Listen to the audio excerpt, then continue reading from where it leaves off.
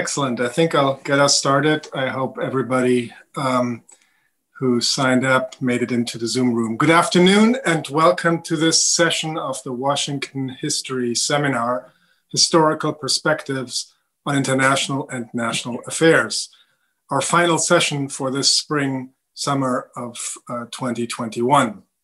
This fall's program is almost set and will be announced in the coming weeks. If you follow us on our social media or are signed up for on our mailing list, you'll be the first to know once it's all set. This afternoon, we will focus on a new memoir of former network news correspondent Marvin Kalb, Assignment Russia, Becoming a Foreign Correspondent in the Crucible of the Cold War. Marvin, congratulations on your new book.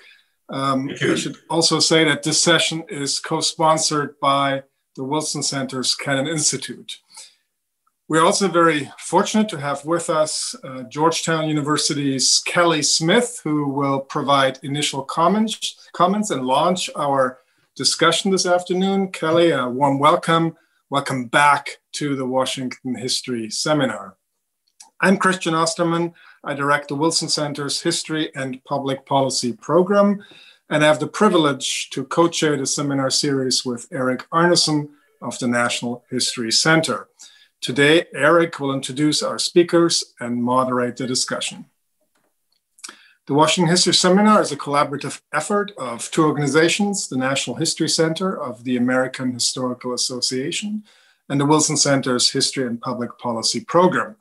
Over the past decade, the seminar has served as a nonpartisan forum to discuss important new historical findings, insights, and publications. Prior to the pandemic, we met on a weekly basis at the Wilson Center, but we've been very pleased to have come to you via Zoom and Facebook Live now for more than a year. We're delighted that many more people have in fact been able to participate in these sessions. Behind the scenes, there are two individuals who helped produce this event, Rachel Wheatley of the National History Center and Peter Bierstecker for the Wilson Center. Our thanks to both of them. We'd like to acknowledge our supporters and welcome your support. Details about how to support the seminar are available in the chat room, in the chat right now, and simply go to our institutional websites. A couple of technical notes. Today's session will be recorded and will soon appear on our respective organizations' websites. For the Q&A part of the seminar, you have three options. You can, and it's our preference, use the raised hand function in the Zoom functionality. If you'd like to pose a question, once you press the raise hand button, you will be entered into a queue. And then Eric may call on you in the discussion period. You will receive a prompt, which you will please respond to because that's required to get you unmuted. You could also post a question in the Q&A function up, in my case, on top of the screen in the Zoom functionality, and we will be happy to read the question, pose the question to our panelists. Finally, you could also email Rachel Wheatley at rwheatley@historians.org if you're following us on Facebook. And with that, I'll turn it over to Eric. Eric, Zoom room is all yours. Thank you so much, Christian. Welcome, everyone. It is my distinct pleasure and honor to introduce our speaker and our commentator this afternoon. Our speaker, our author, is Marvin Kalb, a non-resident senior fellow with the Foreign Policy Program at Brookings. He focuses on the impact of media on public policy and politics. He's also, as you can imagine, an expert in national security with a concentration on US relations with Russia, Europe, and the Middle East. Mr. Kalb's distinguished journalism career spans more than 30 years and includes award-winning reporting for both CBS and NBC News as chief diplomatic correspondent, Moscow bureau chief, and anchor of NBC's Meet the Press. He went on to become a founding director of Harvard University's Joan Shorenstein Center on the Press, Politics, and Public Policy. He is the Murrow Professor Emeritus at Harvard and hosts the Kalb Report at the National Press Club. Marvin, the Zoom room is now yours. Welcome. Thank you very much, Eric, Christian, Kelly, all of you, Rachel as well, for setting this up. And I am very, very grateful to all of you. And of course, to the people out there whom I'm addressing at the moment. It has been said quite often that journalism is the first draft of history. So for all of you historians, please see my intrusion now as a journalist as a proper intrusion. It also is, for me, journalism and history, excuse me, have always been kind of twin brothers. Journalism tries to get at a story as it's happening and then convey it to the audience, whether it's visual or audio, in as comprehensive and at the same time as compelling a way as possible. History does it long distance. History is looking back, but history is looking back at what? At an accumulation of fact and impressions. And a lot of that has been done in the last 50 years by reporters. And I find many of my colleagues who are professional historians more and more appreciative of the work that good journalists have done throughout the entire Cold War period. In my own case, I had every intention of being a professor of Russian history. If Harvard would have been foolish enough to give me a job, I would have grabbed it.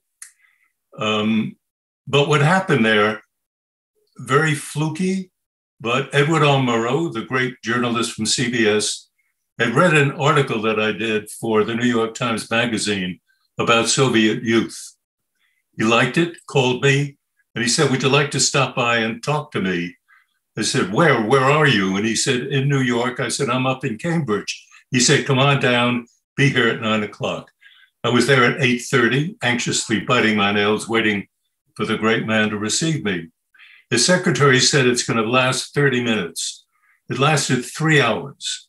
Murrow was intensely interested in everything relating to the Soviet Union.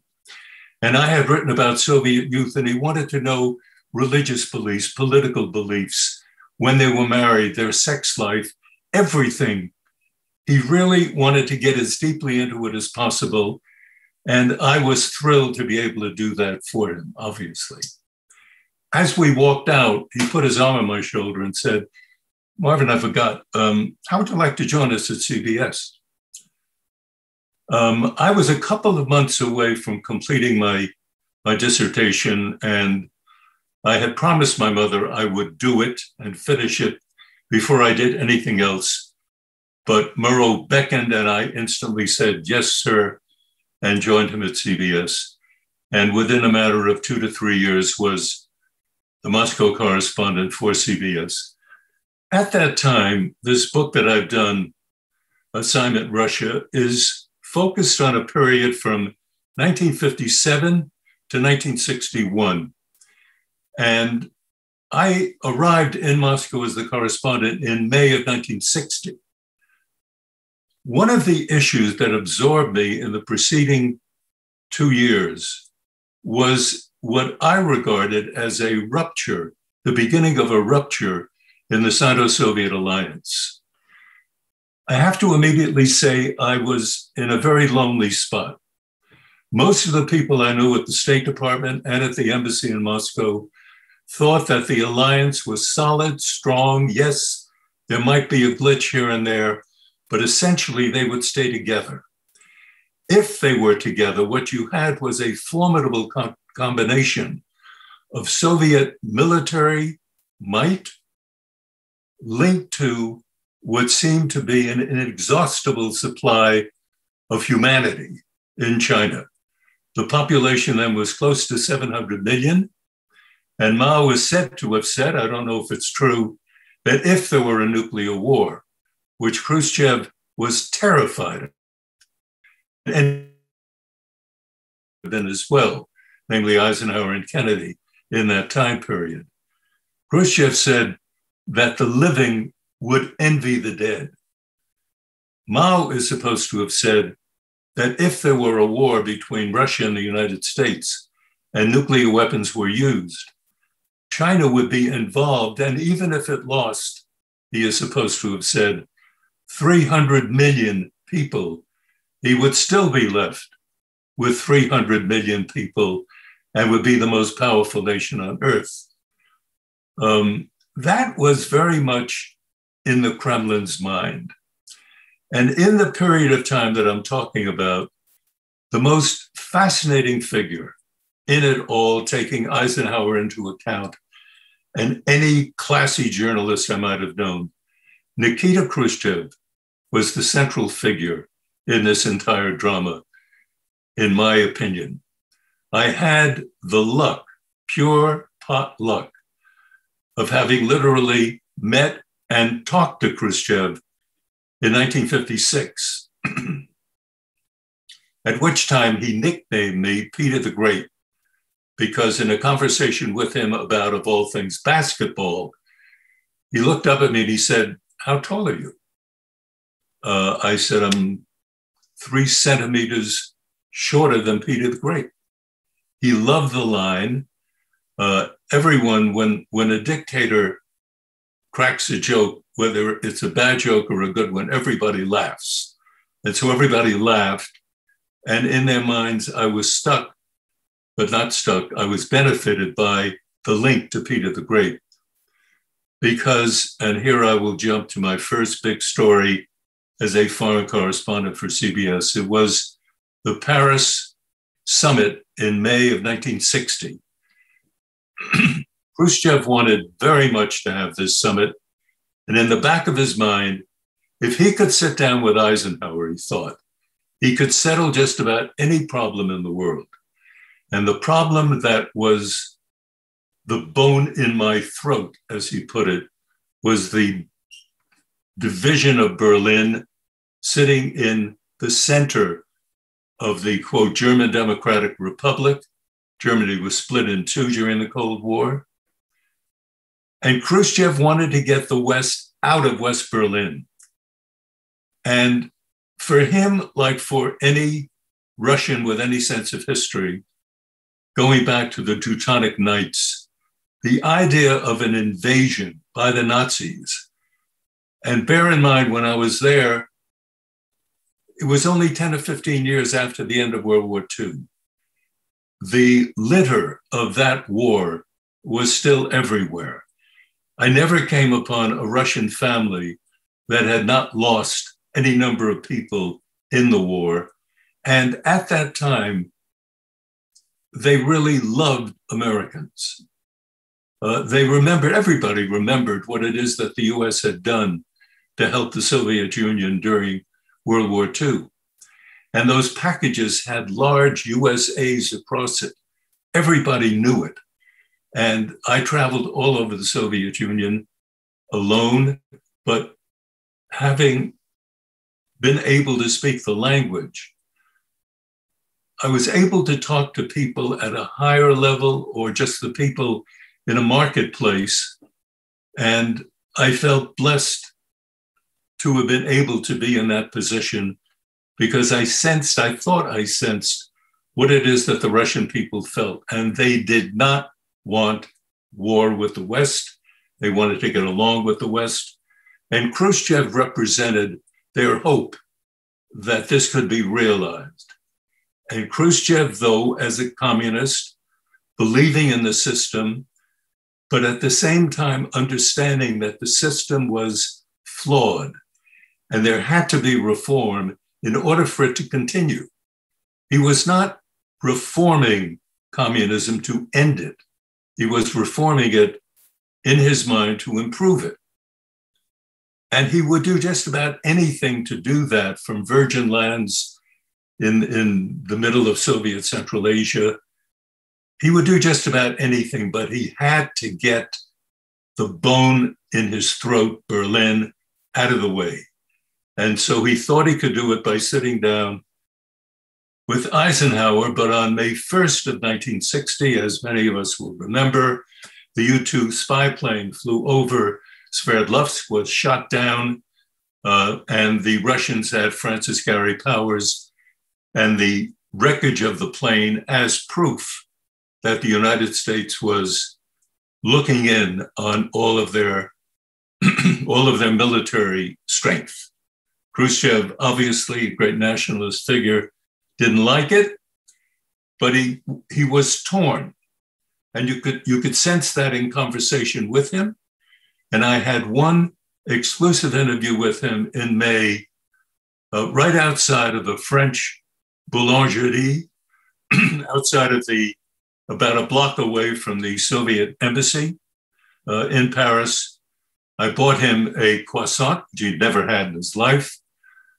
He bit into that and his face lit up like a kid wanting another bar of chocolate. He was thrilled with the croissant, and I was able then to get into a conversation with him about Berlin, about the German question as it was, about the possibility of reaching an agreement with an American president who was in Paris with him. He had the opportunity to talk to Eisenhower, and Eisenhower gave him the opportunity by saying that the two of them could sit down without the French and without the British. The two of them. It is what Khrushchev always wanted.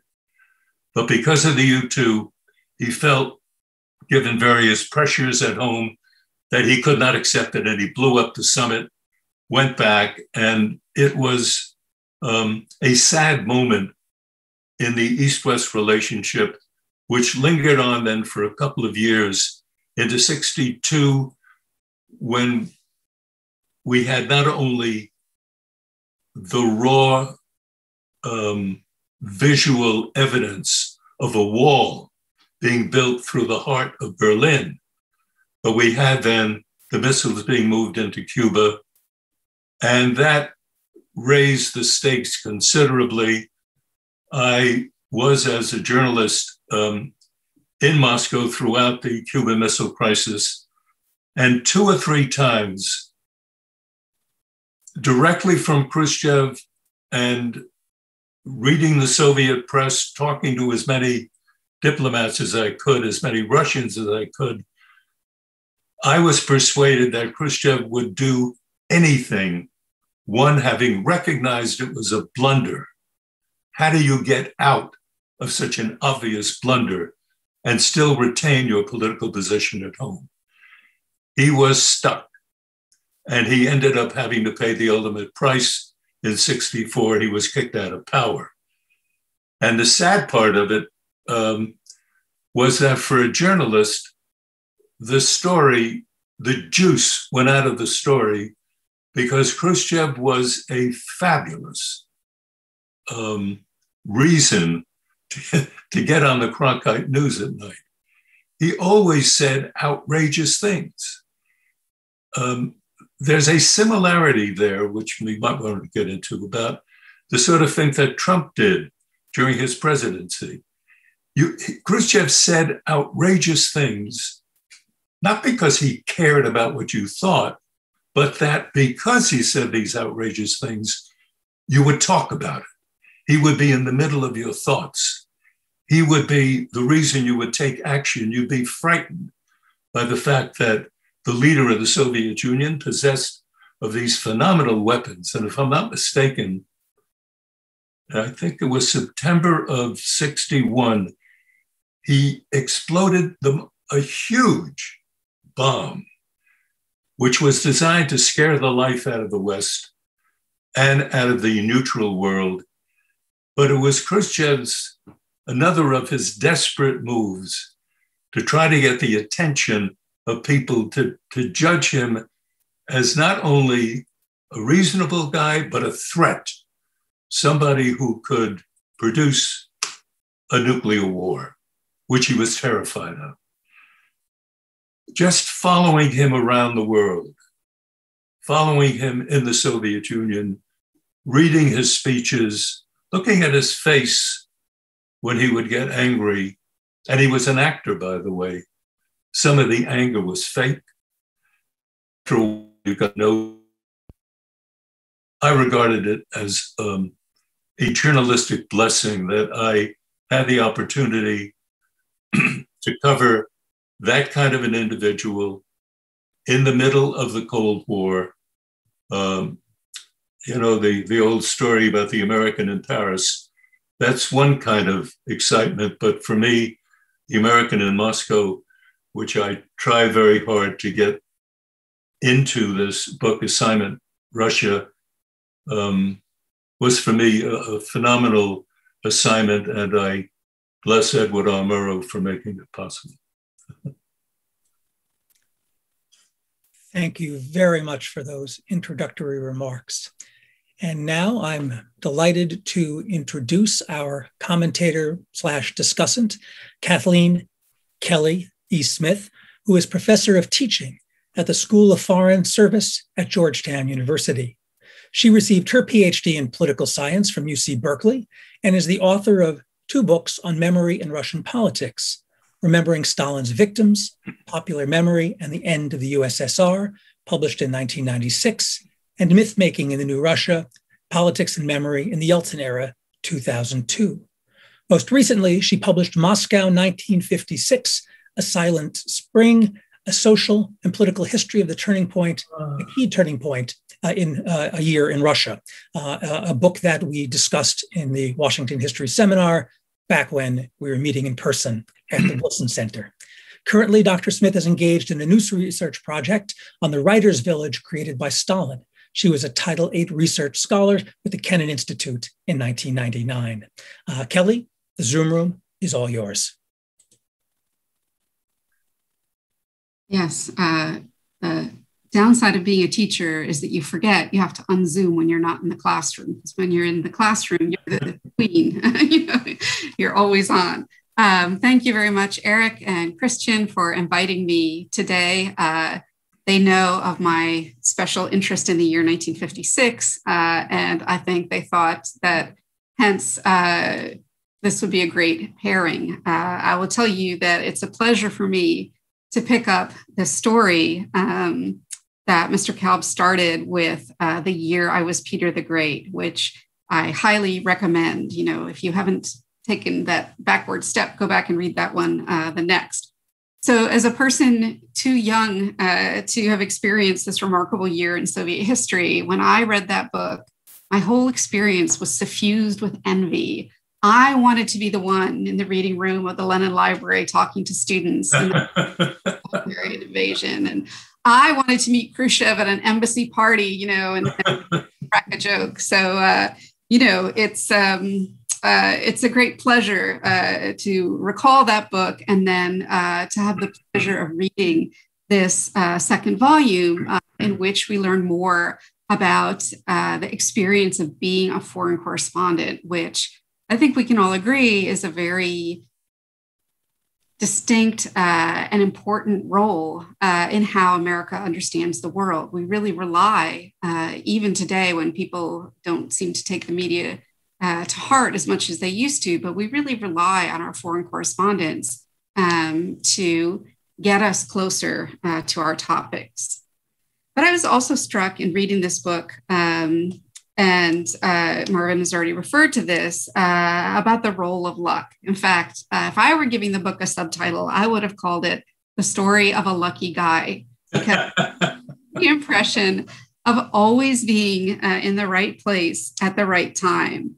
But even more so, I think it's more than luck. I think it's an attitude of appreciation. And that's one of the notes that really struck me in reading the book was the appreciation for the people who took a chance, who were interested, who were supportive along the way. And that's not really, again, that's not the image that we have of how the news business works, right? I think, you know, we think that it's all competition and backstabbing and ambition and so forth. And so it was really fascinating to read about a path that was so lined seemingly with goodwill and support.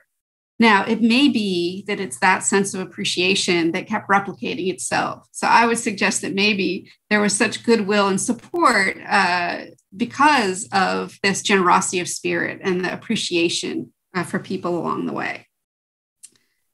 All right. So usually I'll say at the Washington History Seminar, you know, we talk about methodology and framing and connections with literature in the field, but that's really not the right angle for this book, because it's not an academic history per se, but it's the story of an academic who's part of history. So I decided that perhaps the right thing to do today would be to kind of kick off our discussion by asking a few questions. And some of these questions come directly from reading Assignment Russia, and then a couple are going to be more broadly about journalism in the 50s and 60s. And here, like a good historian, I have to have a footnote. Definitely my understanding of journalism is informed by this brand new book by the historian Dina Feinberg called Cold War Correspondence, which I also recommend. But she analyzes the life and work of American journalists in Moscow alongside those of Soviet journalists in America. So it's a very interesting juxtaposition and definitely gave me some more food for thought. All right, so Marvin, I'm going to hit you with some questions. I think we'll do some question and answer, and then we'll turn it over to everybody else instead Let's go. All right. So the first thing I already mentioned, that your book gives us insight into the success of an optimist. In reading your book, I immediately wanted to assign it to all my MA students because I felt like you were always ready to take a chance. Why not try and write book reviews for a major publication? You know, why not try journalism? Why not apply for a brand new program that's going to send CBS reporters on sabbatical around the world? It seemed like there were so many times where you took a chance, you risked rejection, and yet you succeeded. So I want to know more about what inspired this attitude. Was it part of, a sort of American dream that was passed to you from your parents being immigrants to the US? Did it have something to do with a sense of the time, with maybe, a decrease in sort of class barriers or religious prejudice in the US? Or was it not really something you thought about when you, went after these chances?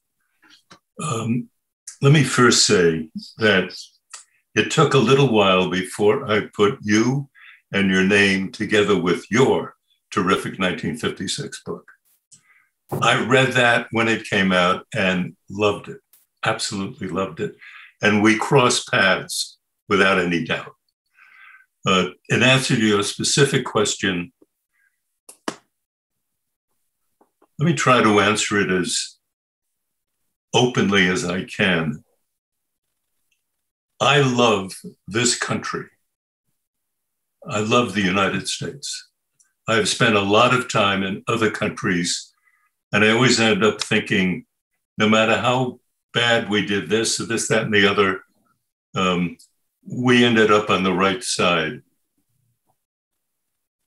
One of the reasons I was so pained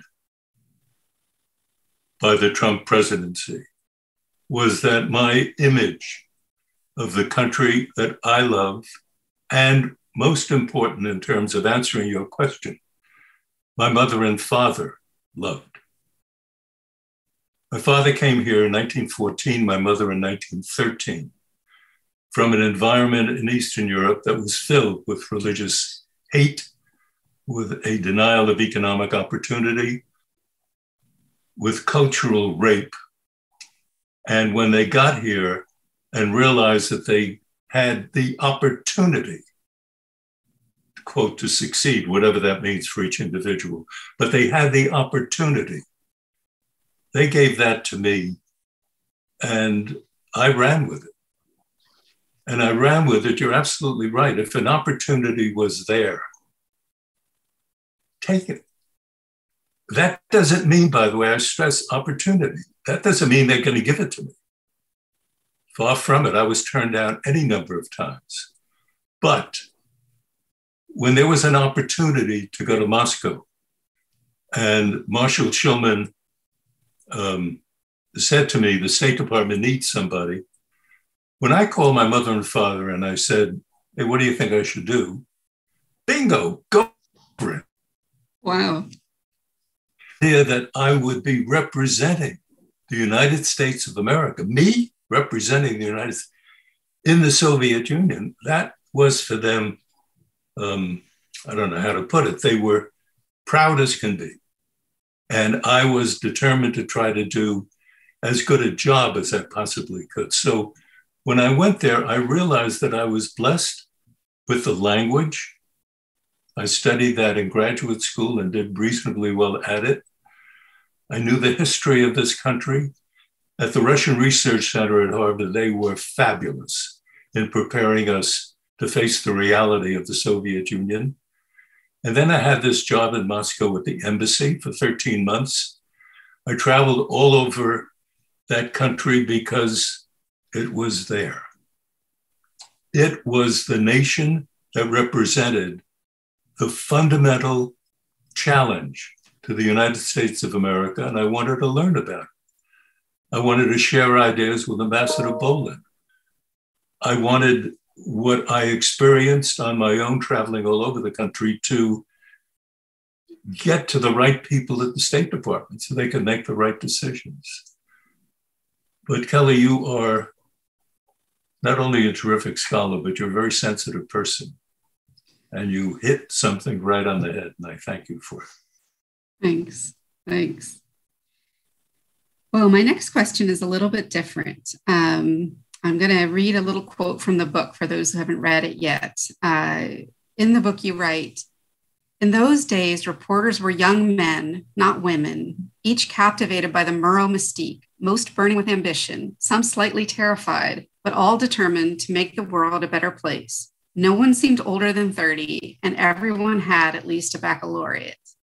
So, as you can guess, when I read this, I was a little bit surprised. Now, I'll admit, I am not of the era of Edward R. Murrow. I had to use Wikipedia to read about the Murrow boys. But, and here, I think I know more about Russian history than American history. I thought, there were lots of women that wrote about Russia in the early days, starting with Louise Bryant and Anna Louise Strong, and there was, great World War II correspondents and so forth. So my next question to you is, where are the women in the Cold War period? Now, I'll say that when you describe these wonderful sessions, getting deep background with the ambassador, you did mention two women correspondents, Priscilla Johnson and Aileen Mosby. But I think they were primarily print journalists. And so that's my question. Was it that women weren't in radio and TV, or was there really just not very many women at all in the press in this time period? Well, what happened at that particular time, I was describing my arrival at CBS as a reporter, not just as a writer. This was in 1959, 58, 59. When you went into the newsroom at CBS at that time, I was describing it accurately. They were all men. Mm. There was one woman editor on the radio desk. And that was the only one that I remember. In the late 60s, early 70s, at CBS, there began to be women correspondents. I'm not saying there might not have been one or two earlier, but that's when they began to be seen on air quite regularly. I mean, people like Diane Sawyer. Oh God, being as old as I am, I forget names now. But there were a number of women who were emerging at that time.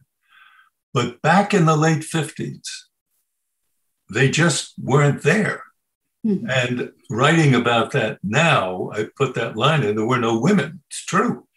And when you think about that, you say, good God, that's terrible, or why not? And all I can say to the people who throw their hands up and discuss and say, why not, is that is the way it was.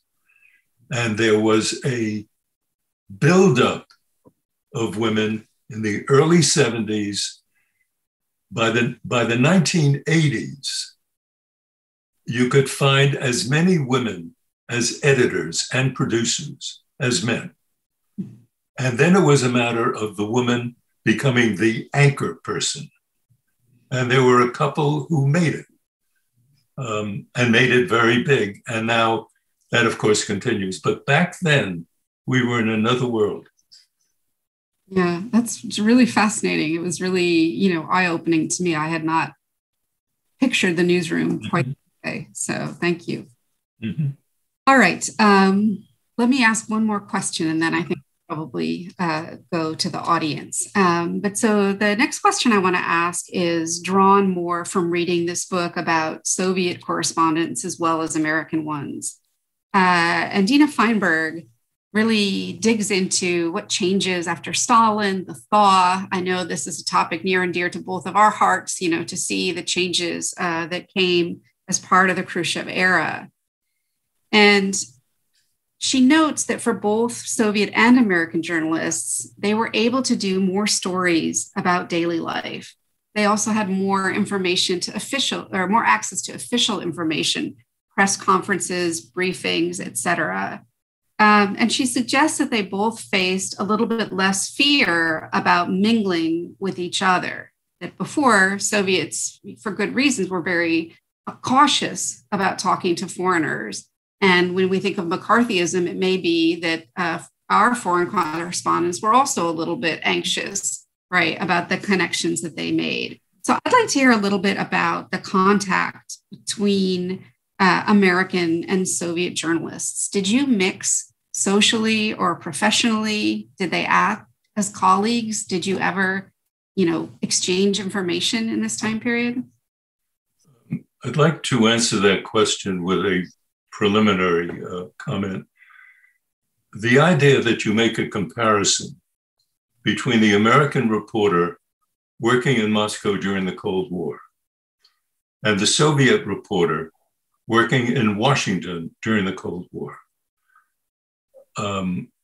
I find asymmetrical.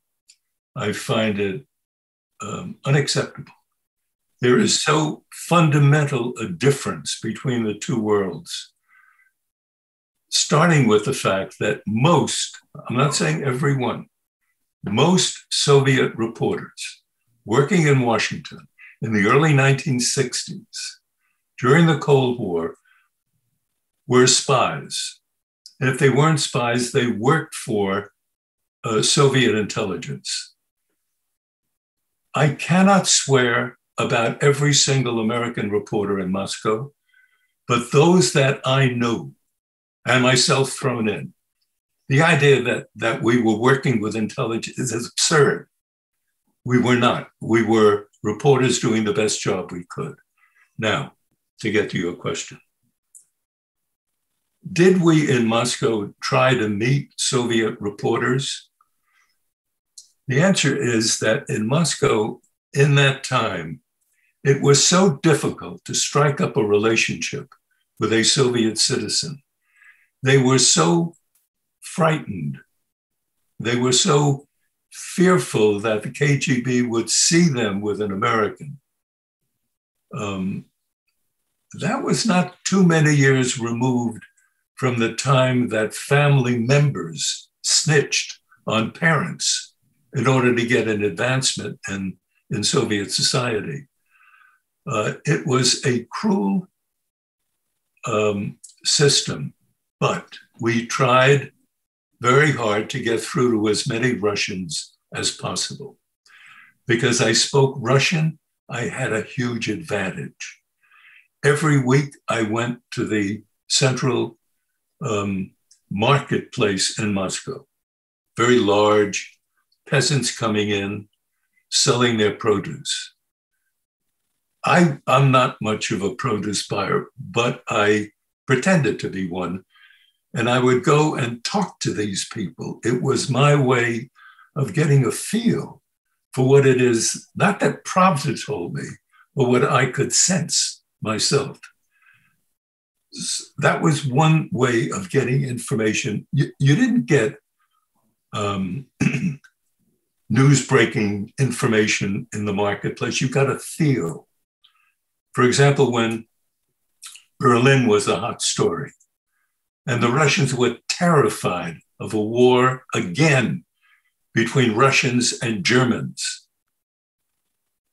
I sensed that in the marketplace.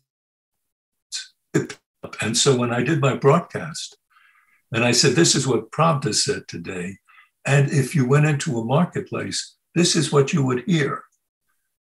That is an asset that I had, that I tried to get into the book. The sense of digging into the society itself. We had censorship then. An American reporter had every word was cleared by a censor.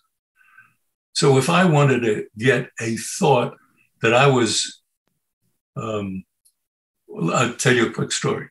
The Russians took us once to Minsk, and they told us we were watching the demobilization of the Red Army.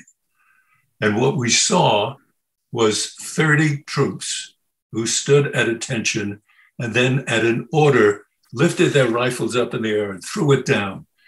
And the guy who was with us said, there you see, there's proof that the Soviet Union would demobilize, but you never see this in the United States.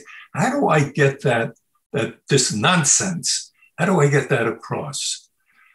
And so I said, in my broadcast that night, I said, 12 American reporters were taken for a ride today, this time to Minsk, where they were told that they were. Now, the Soviet censor didn't get that phrase, taken for a ride. And she simply didn't know it, so I was able to broadcast that. But that was a constant struggle that you had. The Soviet reporter in Washington did not have that. There was, there were so many differences between the two. Anyway, so that's it. Yeah, no, I definitely agree that there are a lot of differences and that it's very sort of asymmetric in terms of censorship and so forth. But it is interesting to think about how in both cases, the correspondence really functioned as a way to, sort of lift that iron curtain a little bit. Oh, yes. What knew about America was based on what their journalists told them. So, all right. Well, I think I will turn it back to Eric. All right. Thank you very, very much. We are going to open this up momentarily to those in the audience. As Christian pointed out at the outset, there are several ways that you can participate. You can use the raise hand function that allows us to call on you and unmute you. You have to unmute yourself as well to pose the question directly. You can use the raise hand, the Q&A function on Zoom, or if you're on Facebook Live, you can write to R. Wheatley, as it says in the chat. Christian will lead us off with a question for consideration. Christian? Sure, thanks, Eric. What a wonderful book, an immensely readable and enjoyable book. Marvin, congratulations. Thank you. Let me, before we get into some of the substance that I know will be discussed in further questions, just ask you about your sources for this book and the crafting of this book. There are lots of quotes and quotation marks. So I'm curious, is there a diary? Are there other notes? What did you draw on when you recalled these events from many decades ago? Right. About a quarter of the book concerns a trip that I made around the world, stopping at 13 different places to try to find out as much information as I could about the Sino-Soviet alliance. Because in my judgment, it was beginning to fracture apart, but in the judgment of the administration, not just in the US, by the way, but in other places as well, it was a very strong relationship. While I went around to these 13 different countries, talking to a lot of different people, I took heavy notes. I took a lot of notes. And so that is the support, plus everything that I was reading along the way, or had read in advance of the trip itself. That sort of is the footnoted support, so to speak, for that part of the book. The parts of the book that had to do with family that had to do with my wife, marriage, what a young couple tried to do in New York. He said that was our personal experience. And so that which I chose to share, I shared. And that's where I got that from.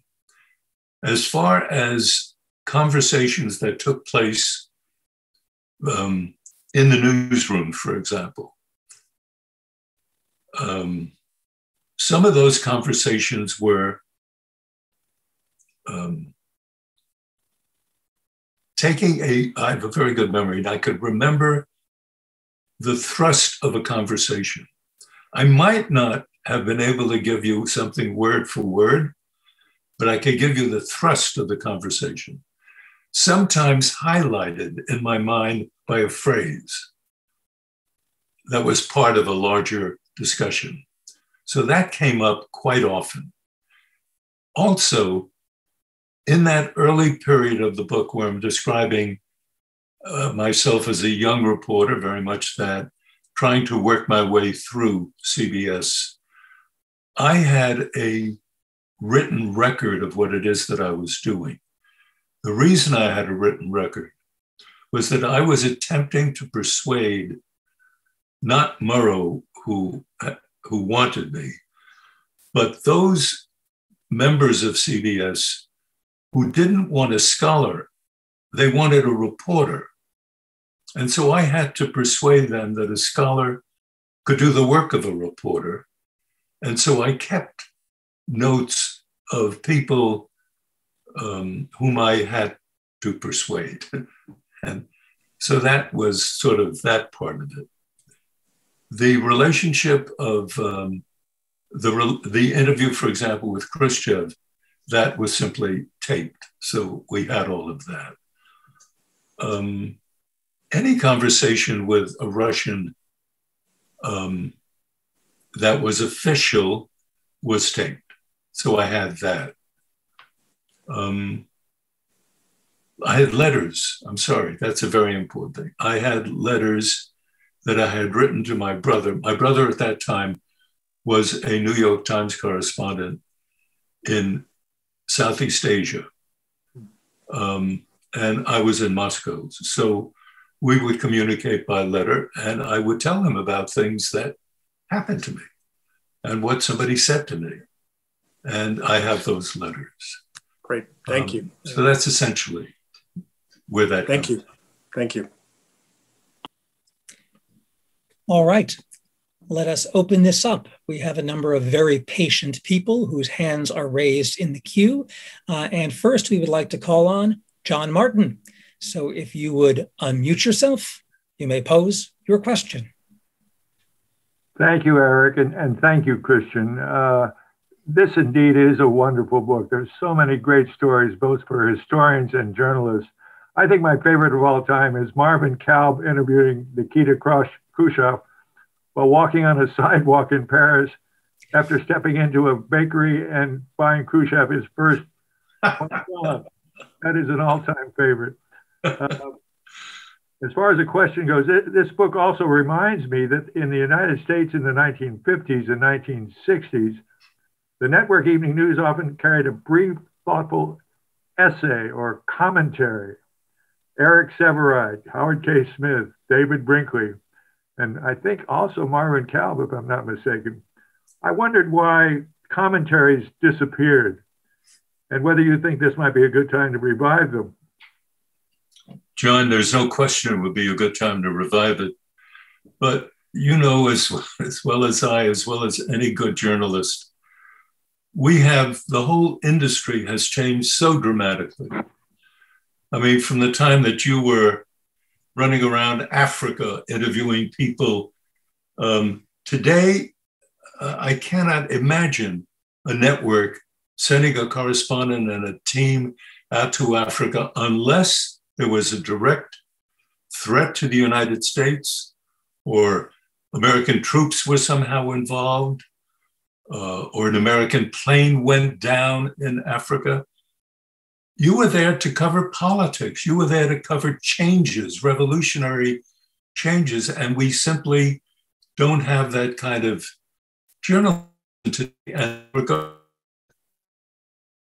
one of a number of tragedies that now befront the American people, because we have to know more about what is happening around the world to assume, once again, the responsibility that we had up until recent time to lead the democratic world in a pro-democratic direction and not allow the right-wing populists to dominate our political environment. Who better than a journalist to tell us that kind of story? You can't get it from a politician today because of the split in our society, where half the country doesn't believe what the other half even thinks, doesn't even recognize what a fact is or what truth is. John, you've raised a key point, and it arouses emotion in me because I am pained by the absence of the kind of journalism we did today. I am not saying that what we did was perfect by any means, but we live at a time now where that kind of analysis and that kind of deep digging that you used to do is so required, is so essential to the survival of our democracy.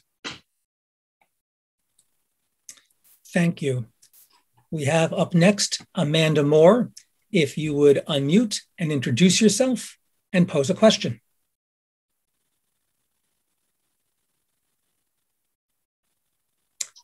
We need you. Hi, can you hear me? Yes. Hear you now. Yeah.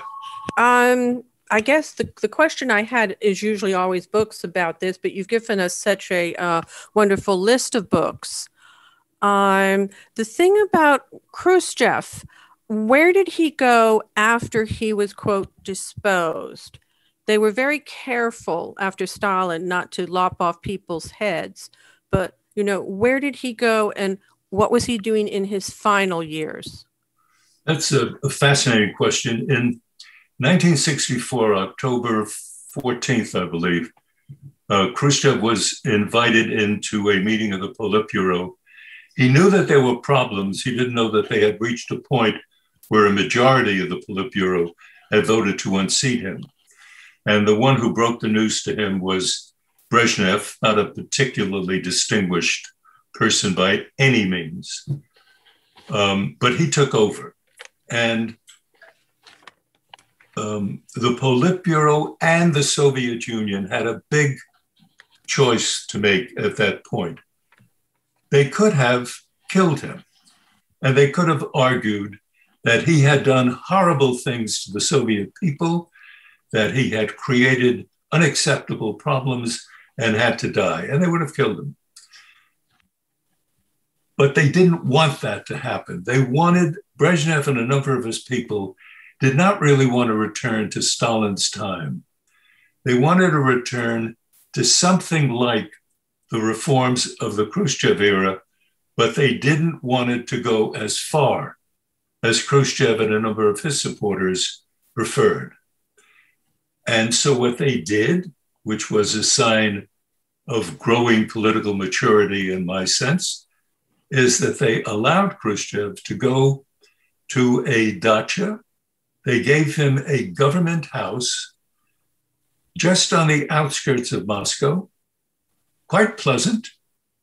They gave him a car and a driver, and they gave him a very small salary. And they sent him on his way. They could have killed him, but didn't. That was a big deal. And Khrushchev then, for a period of about 3 or 4 years, lived a very quiet life, trying to adjust to an absence of power, which is a big thing for a dictator to do. He then decided he would write his memoirs. And he spent the better part of the next 4 years dictating memos both to his son, who, by the way, lives up in Massachusetts, to his son, and to a number of people working together with Khrushchev. And they ended up as two quite remarkable books that came out in early to mid 1970s. And then I believe it was 73 or 4 that as a result of a series of heart problems, Khrushchev himself died. Thank you. Michael Goodman, you're up next. Please unmute and introduce. Yeah, hello. Yes, my questions are two very brief ones. You were in Moscow, apparently, during the period when relations between the Soviet Union and Cuba were gradually starting to coalesce. I was wondering if you could discuss that, how they first perceived of Cuba as a potential satellite ally. My other question is about Nicaragua, where I've read that supposedly Khrushchev developed a very strong sort of pet interest in the Sandinista movement, almost from the time that the movement began in 1961, and took great interest in that country. Wondering if you could elaborate any more on those points. Thanks. You're very welcome, Michael. I cannot do the Sandinista for you. I don't know enough about that. As far as Cuba is concerned, I can help in a limited way, but I can help on that one. Castro, when he came to power, was seen by the United States in a rhapsodic way. The New York Times had opened the door to the impression that Castro was a very romantic figure who came in out of the mountains and kicked the bad guys out of Havana and took over. For a whole year in 1959 into 1960, that was the image, but it began to erode as Castro himself began to take action that didn't look at all like it was democratically inspired. The key change in the relationship between Castro and Khrushchev came when they both met in New York in September and October of 1960. And at that time, Castro was still a flamboyant, exciting figure, and he took his people and set them up. I don't remember I think the name of the hotel was the Teresa Hotel in Harlem in New York. And I remember vividly that the streets outside of the hotel were always packed with people who were fascinated by Castro and just wanted to see him. And he would come out on a balcony every now and then and wave, and everybody would scream with delight. His people, this I saw, would cook chicken in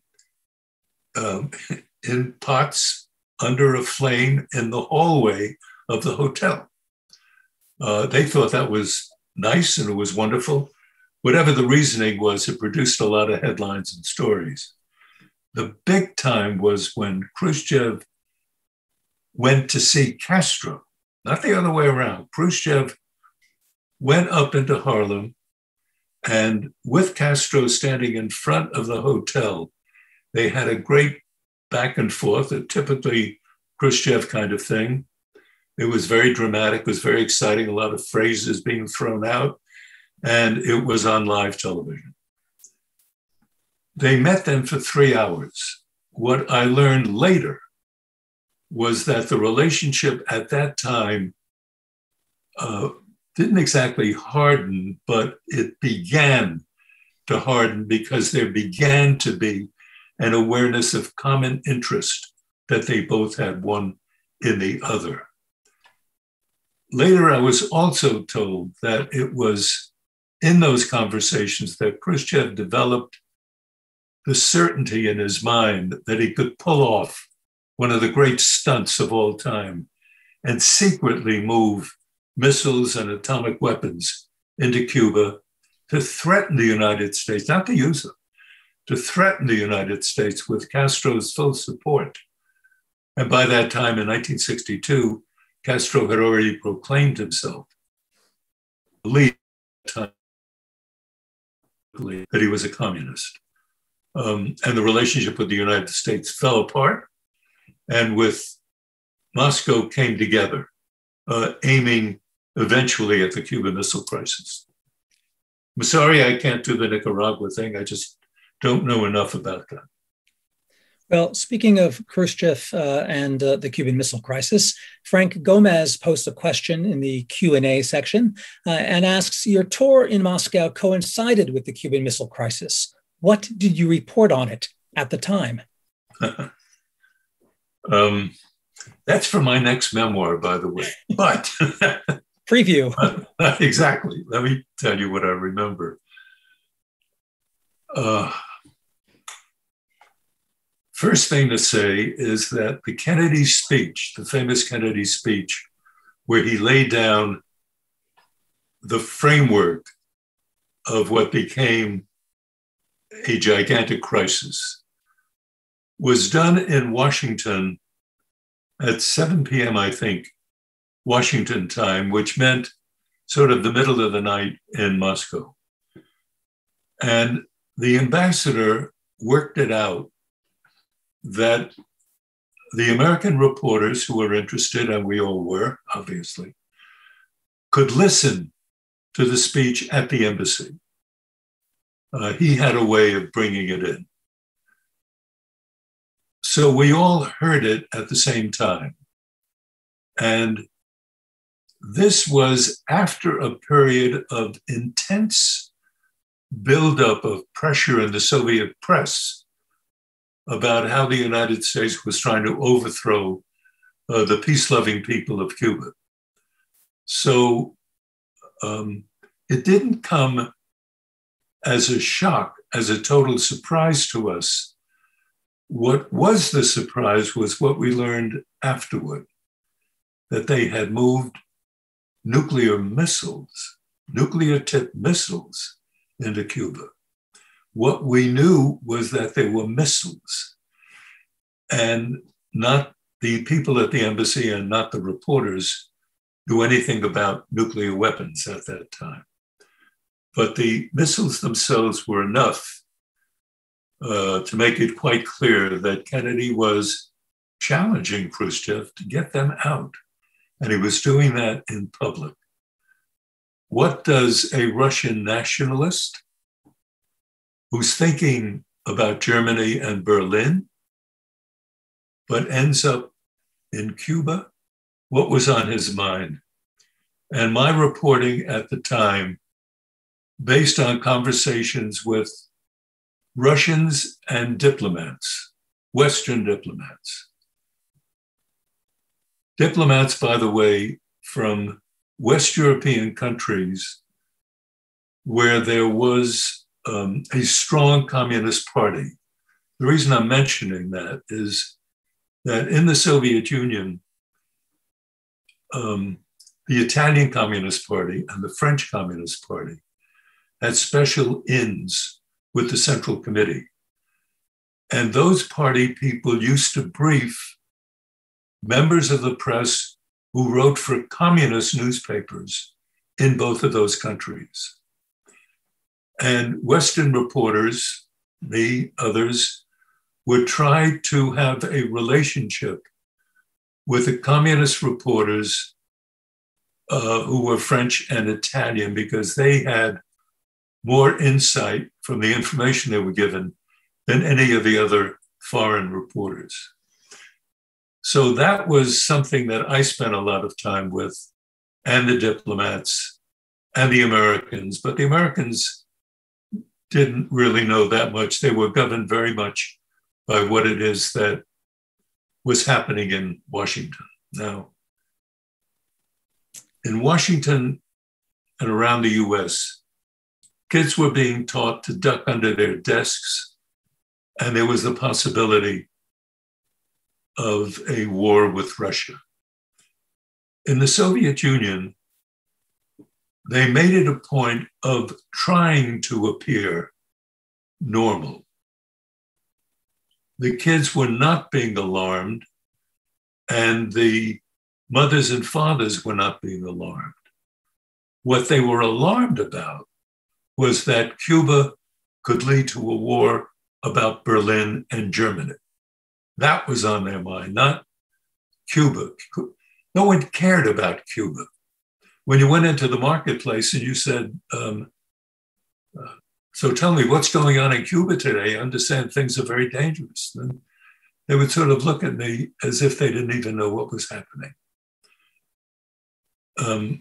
So I'm simply pointing that out. And then on one occasion, I had an opportunity to actually talk to Khrushchev. On Wednesday of that week, an American opera singer was performing at the Bolshoi. His name at the moment slips my mind, but I'll think of it soon. That particular opera singer comes from South Orange, New Jersey, which is where my wife comes from. And we went to hear him because of that connection. I did not want to go because I thought it was idiotic for me to leave the office. But she said, let's go. And of course, in conversations with my wife over issues like that, I lose. So I immediately caved and we went. What did I see at the intermission? In the large box in the Bolshoi on the second mezzanine level, there was Khrushchev arriving with half of the Politburo. After which he went down to, was the singer's name Jerome Hines? Somebody might be able to check that. Khrushchev went down to pay his respects to an American opera singer. And I was saying to myself, I got to get there. And somehow I did. And there was Khrushchev and the star and a couple of secret police. And then he saw me, Peter the Great once again. And I asked him, why are you here? I thought we're in the midst of a crisis. And he said he wanted to pay his respects to the American people. And they should know that I, Nikita Khrushchev, want peace and this, that, and the other. Put aside for a second that I had a hell of a good story. He was saying something that was terribly important to an American and paying his respects to an American artist. So that was a heck of a story that night. And the Thursday to Friday, until the story broke on Sunday morning, I was in the Central Telegraph where I was broadcasting. And a Russian radio reporter, whom I knew casually, came rushing into the Central Telegraph. And he was breathless. And I asked him, what's going on? And he said, listen very carefully to the 3 p.m. news. And I put the radio that I had with me, which would bring in the 3 p.m. news, into the broadcast booth. And I fed live the Russian language report at 3 p.m., which announced Khrushchev's withdrawal of the missiles from Cuba. And the minute I heard that, I was able to provide an immediate translation of what had happened. And I said in my broadcast immediately thereafter, I said, Khrushchev caved to President Kennedy. I used the word caved. Kennedy was furious with me for the use of that word because he didn't want Khrushchev to seem to be humiliated. He wanted all to sort of be on a level. And so Pierre Salinger called me and said that someone you know and respect would appreciate it if, and I told him, I'm sorry, that is what Khrushchev did in my judgment. And so we had a hell of a story.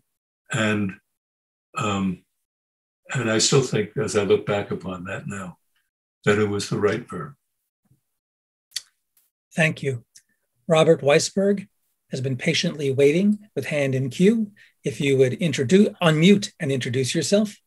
Thank you very much. It's Rob Weisberg calling from Mexico City. Mr. Kalb, it is really a pleasure to hear you. Actually, we met a few years ago at the memorial service for Ambassador Arthur Hartman. And actually, I used that occasion to open up with your comments on the City Dump Show on the CCN. Yes. Interesting. Thank you very much. In our lives. My grandparents came to the U.S. from Ukraine in 1913. Uh-huh. I was the first one in the family to return. I went as a student to what was then Leningrad in 1969. And 15 years later, had the honor and privilege to serve under Ambassador Hartman. It was my second diplomatic posting. And I remember writing to my aunt and saying every single day, you should thank God that your parents got out of this country. So I completely concur with your comments about both the Soviet Union and the United States. When I get around people who start criticizing the country, and there certainly are a lot of blemishes, we know that, but I always, when asked, say the United States has been very, very kind to the Weisberg family. I understand completely, Bob. So thank you, and echo everything you've just said. Thank you. I know I'm speaking more rather than asking you something, but I just did want to say that my parents were wonderful, always admirers of you and your brother. And I grew up in a little town in Maryland, and we could barely get the networks, but we could see them. And I learned so much from listening to you, and I thank you for that very, very much. And I would also say my mother didn't go to CCNY, but she went to Brooklyn College. So I think we sort of... Thank you very, very much, Bob. Appreciate every word. Maybe next time in Washington, we can get together again. That would be a pleasure. Thank you. And Pat Kushless has a hand up. Please unmute and introduce. Okay. Yeah, my name is Patricia Kushless, and I was a Foreign Service officer also, served in Moscow from 78 to 80. I was working in the cultural section with exchangees, and of course we met a lot of the correspondents, and my husband was a political officer. My question to you is, during the time I was in Moscow, there was it seemed as if the American correspondents spent an awful lot of time in the snack bar, embassy officers. And when they weren't talking with embassy officers, they were talking to some of our exchangees, like, the people then like Bob Weisberg and some other friends of mine now.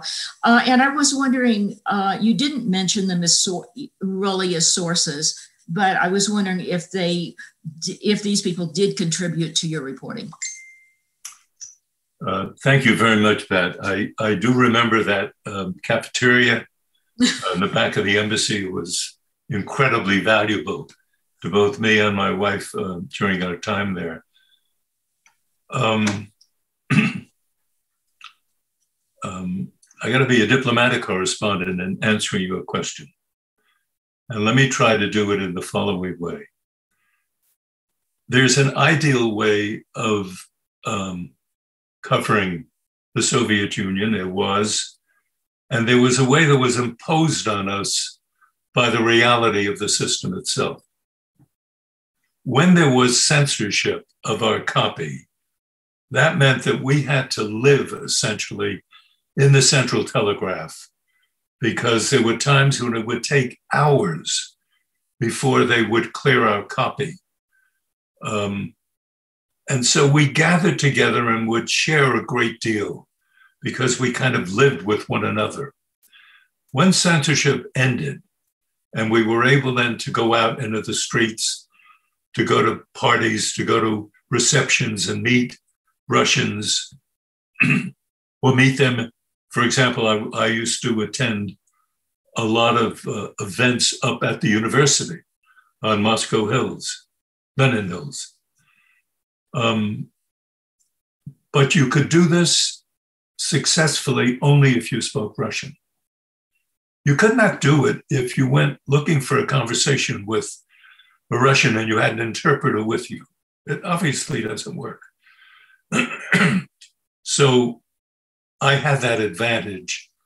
And I think that for those American correspondents who spoke Russian, knew something about the country before they went there,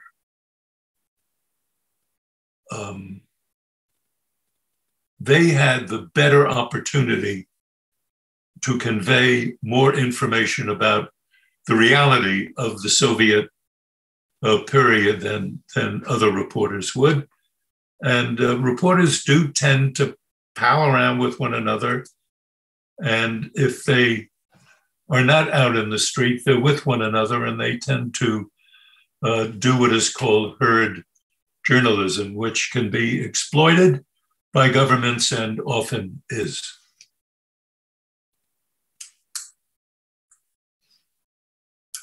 Just to let you know, Howard Spendlow has written in to confirm that it was Jerome Hines singing the title role of Boris Godunov. Good. Thank you. Thank you very much for that. Thank you. James Lowenstein has a hand up. Please unmute and introduce.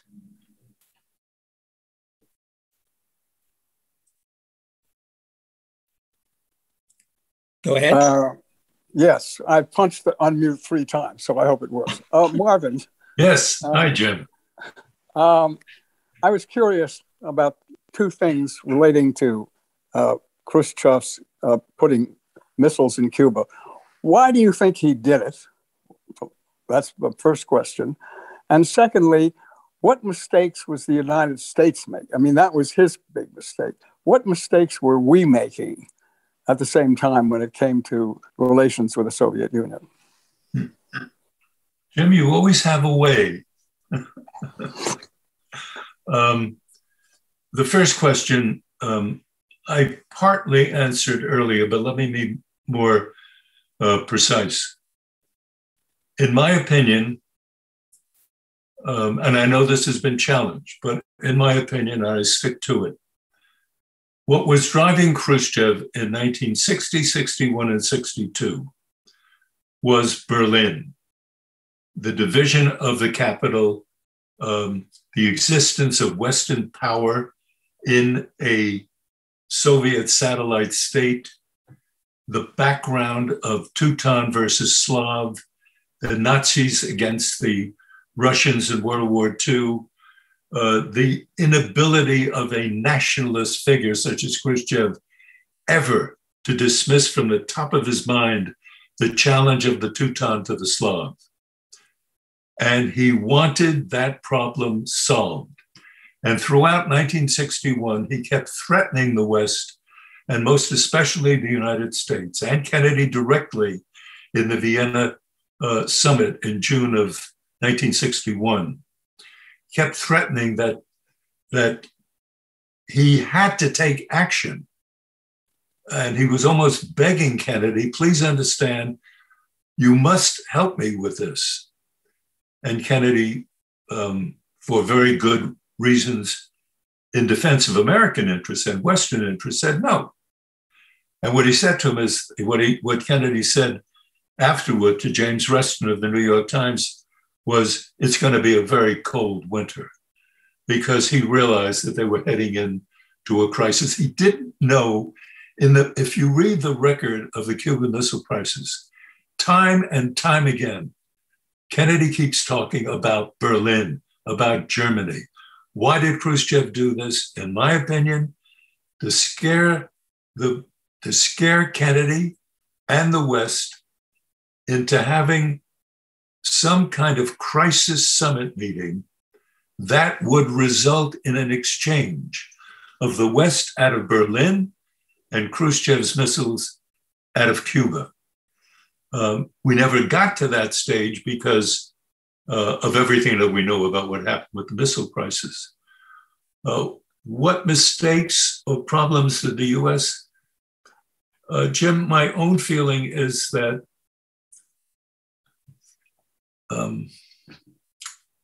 it's always very difficult to say to an American diplomat in dealing with Russians in general, even today with Putin. Very difficult to say, when you talk to them, would you please make it that respect for the Russian people, that you respect the culture of Russia, that you do not regard Russia as what President Obama said, as a regional power. There's no need to insult them when you get nothing for it. My feeling all the time, and I've always gotten along reasonably well with Russians, although they know very well what my position is politically. Respect them, honor their culture, and level with them about what they can and cannot do. And I hope that when President Biden met with Putin recently in Geneva, that he made that very clear to Putin what it is that he, Biden, President of the United States, can accept and what he can not accept. I don't think that we did quite enough in that respect during the missile crisis, but I take my hat off to Kennedy and the way in which he managed that crisis. That was brilliantly handled, and we all can thank the Almighty that at the other end was somebody who did not want to test the resolve of the United States too much and was prepared ultimately to, as I said, cave, but in any case to give up. Thanks, Jim. Thank you. From the Q&A, we have James Shoemaker asking a question. He was fascinated by Assignment Russia that I'm now reading the year I was Peter the Great. I'm wondering if you could tell us a little bit more, he says, about the role of our Moscow ambassadors' Friday press conferences in breaking news. And I would add my own sub-question to that. I mean, if this was, 5, 7, 10 years later, skepticism about American officials' statements or press conferences would be de rigueur. Was there any sense, and you do reflect on this in one particular moment that perhaps you could talk about, in which you felt that American officials or the ambassador was using you, to communicate political points for the government's advantage? Right. Well, Eric, somebody used to ask me when I covered Khrushchev, actually when I covered Kissinger, I was always asked this question: don't you know that the man is lying? And I would always sort of try to be respectful in my response. Yes, I did know that often he lied, but I know that often most government leaders, when pressed, when in need of a diplomatic success, fib in one way or another. Now, to get to your point about the American ambassadors, the two that I knew best were Ambassador Bolin, who was there in 1956, and Ambassador Llewellyn Thompson, who was there from 58 to 62, I believe, or 61 maybe. They were both superb diplomats. The difference between Bolin and Thompson was that Bolin openly used you. He would even say, this is a line I'm giving you, but he would play games with us, and it was a matter of how wise or quick we were in picking up the game and playing along with him or challenging him. And he didn't mind that one bit, to be challenged. Thompson was very quiet for the most part. He did not play games with you. He did not crack jokes with you. But every now and then, you could see the sense of humor, and he was a superb diplomat. And he felt that his responsibility was to the United States, and he was very mindful of the danger facing the United States over Berlin. And so in his conversations, and he and Mrs. Thompson, Jane, as a matter of fact, was very helpful too in talking to the leadership of the Soviet Union and creating an atmosphere that allowed the ambassador and Khrushchev later, when the social end of an occasion vanished, to really get down to business. And it was easy then for Thompson to talk to Khrushchev. Bolin did not have that advantage as frequently as Thompson did. They were, Bolin's Russian was superb. He spoke almost native. Thompson spoke very good Russian, but he was clearly an American. How did they use us? Thompson at one point, because he was so that he held back, he would wait for the reporter at the Friday afternoon session to ask the tough question. Once he began our discussion by raising serious questions about whether Khrushchev was losing it, whether some of his power was being diminished as a result of the failure of the Paris summit. And I was sitting there saying to myself, he never does this. Why is he raising that question? And then I couldn't get anything out of, when I asked him directly, he said, oh, did I do something? No, you guys make up your own mind. He backed off, but he put it out there. He put out there the question whether Khrushchev had been politically damaged by the failure of the Paris summit. And that to me was a very important story. It was an analytical piece. It wasn't a hard news story, but it was interesting that even someone like an American ambassador, who we could not quote, everything was on deep background, but somebody like Thompson would throw that out there for our speculation. He knew it was happening. We knew he was doing something to get us to write something. So then, Eric, the responsibility then is on the reporter.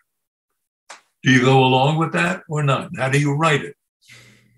I remember using a phrase like, a question has been raised here in Moscow about whether Khrushchev might now be losing some political power. A question is raised here in Moscow. It had nothing to do with Thompson, but it was accurate. And that's the way we sort of played that game. Thank you. A final question from a former AP Moscow correspondent, Andy Patel. And he simply asks, how did your mom react when you told her that you wouldn't keep your promise and continue your studies and instead would be joining CBS News? My mother,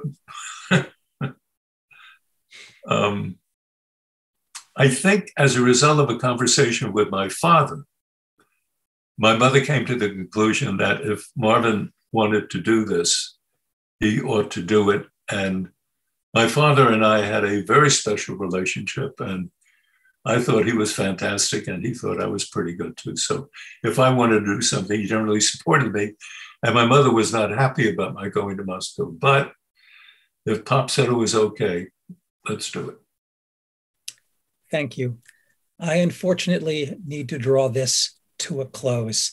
And I want to thank you, Marvin and Kelly, Christian, our webinar attendees this afternoon.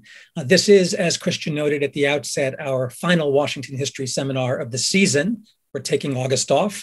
We'll be starting up again after Labor Day. When the pandemic initially struck and rendered in-person seminars at the Wilson Center impossible, we eventually turned to the online webinar format as an experiment. And as it turned out, it succeeded beyond our expectations, attracting audiences far larger and from far beyond the DC region than did our in-person events. If I've counted correctly, this is our 51st session this year.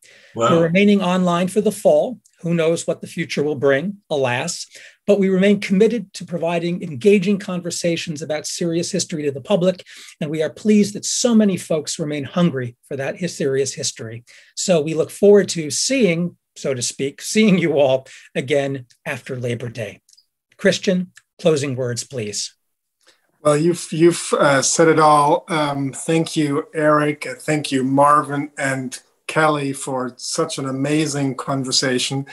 I told Marvin before we came online that we'd like to close this spring-summer session with a bang, and you certainly did not let us down. Thank you so much, and Kelly, for your brilliant questions. Thanks to all of you for watching, for participating in this Washington History Seminar. We encourage you to sign up on our mailing list so you can get our full program as soon as it gets out. We have a really, really great lineup in store for you.